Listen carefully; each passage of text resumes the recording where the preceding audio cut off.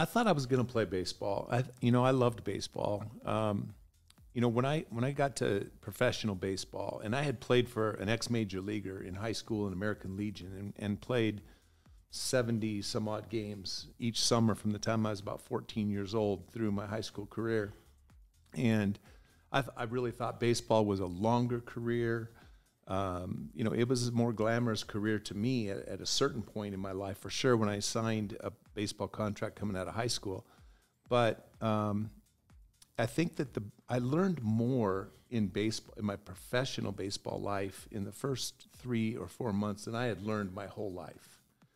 And, basketball was different. Like, basketball must have been more in my blood, and my brothers played, and my father was a player. And, I didn't really feel like I learned that much. I learned the tricks of the trade from the veteran players, but, it was not near as much. I always knew a lot more about basketball than I did baseball. And I guess ultimately my senior year, having a good year, I just didn't want to.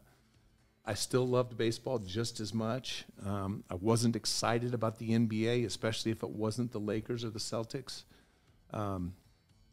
But I had another year on my contract, so I was drafted later, and I told everybody I was going to honor that contract, and so don't draft me and waste a draft pick.